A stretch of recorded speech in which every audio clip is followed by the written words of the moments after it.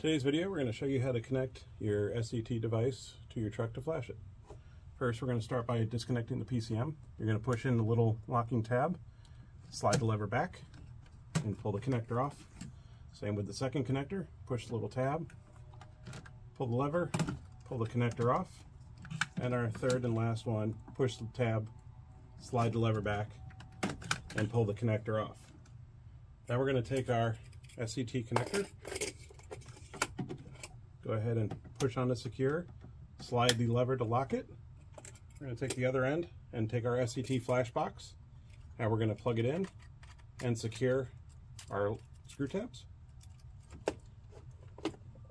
Then we're going to take our OBD2 cable.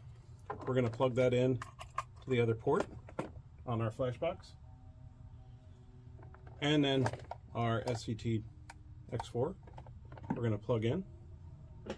And lastly, we're going to take our power connector, connect our positive to the positive terminal, and our negative to the negative terminal, and then plug in to our SCT flash box.